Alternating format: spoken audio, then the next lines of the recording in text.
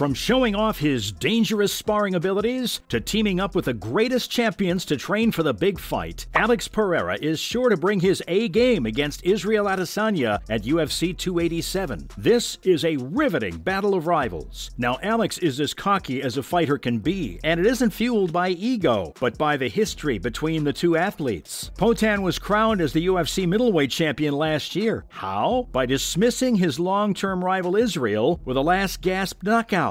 Both are facing each other once more on the 9th of April in Miami. Alex has been hard at work training to defend his title and to humiliate his opponent again. His maiden defense is going to be spectacular for sure, since this time he's the favorite too. He posted one of his sparring sessions on Twitter with boxing star Zhang, who is set to face Joe Joyce next month. Israel had a strong title run before Alex, and with those solid and defined back muscles, it doesn't look like Israel has a chance back at the title. Poatan commented that he fought for 4 rounds with Zhang and he feels good. It was said to be a hard and dangerous sparring, since no doubt the match will be even harder. Bear that in mind that the Chinese challenger is several divisions above him, and the pictures show that the Brazilian is capable of fighting at higher weights if he wanted to make a switch. Honestly, Alex keeps getting better and stronger, while Israel has been scarred mentally by his previous losses. Here's the thing, when both fighters were kickboxers, Alex defeated Israel twice. Then they met twice in Glory of Heroes. If you haven't heard of it, it's a Chinese kickboxing promotion. In 2016, their first bout in it, Poatan won with a decision victory, but it was a pretty close bout. The second time in 2017, Pereira knocked his rival out. That left hook in the 3rd round was pretty sexy. It was this moment that catapulted them to their first MMA clash at UFC 281. But he's durable and he recovers well, so even in the 5th round, I knew he was going to come strong because he was down. Same thing as last time again. And yeah, I mean, it's another great story for him, but it's not over. This is still war.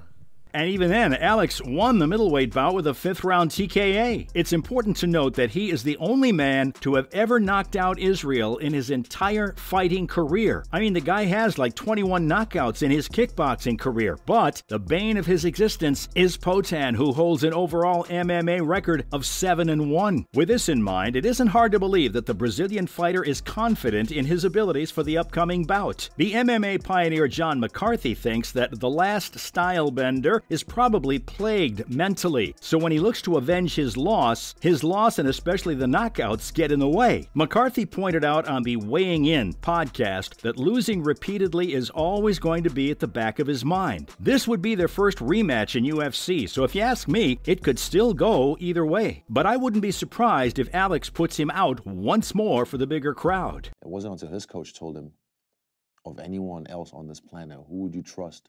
Because these boys are still going to fight. Would you trust them to be guided by anyone else on this planet? That's what switched the mind switch in him, and he's like, I have to keep doing this. I can't let them go into battle alone. The middleweight king even teased the popular rapper Drake ahead of the rematch. Drake is known for his music and for placing huge bets on fights. He's already supported Israel once before to beat Jared Cannonier. It's hard to know who he'll place his bet on for this match. But to help make the decision easier, Alex rose to the stand. He posted on Instagram, tagging the rapper to say, "I hope this time you bet on the right person." Yikes, the shots were definitely fired here. Last time, Drake placed a cool $1 million on the Nigerian's shoulders to get his vengeance in their maiden UFC bout, but that didn't age well. Honestly, I didn't expect the New Zealand artist to accept the shot at the rematch so quickly. Fans have previously called his past fights boring, despite the fact that he won in them. So losing to his arch nemesis is the most exciting thing to have happened in a while. The last style bender is hell-bent on making the fight as bloody as possible. Personal way, so I understand, I empathize when you don't want to get up and all that stuff and you lose motivation. So yeah, I'm glad he's pulled himself out of it.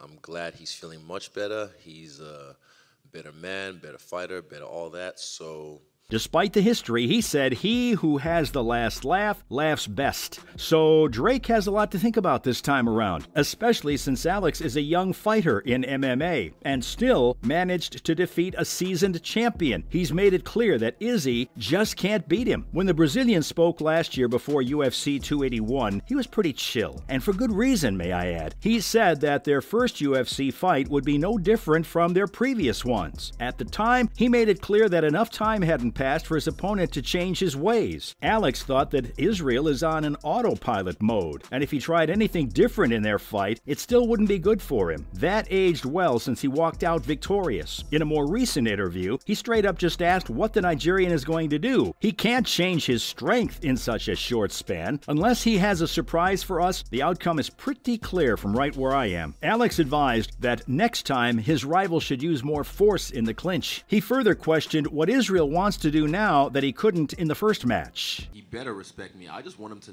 just, after my last fight, I wouldn't say who, but certain people thought I won that fight.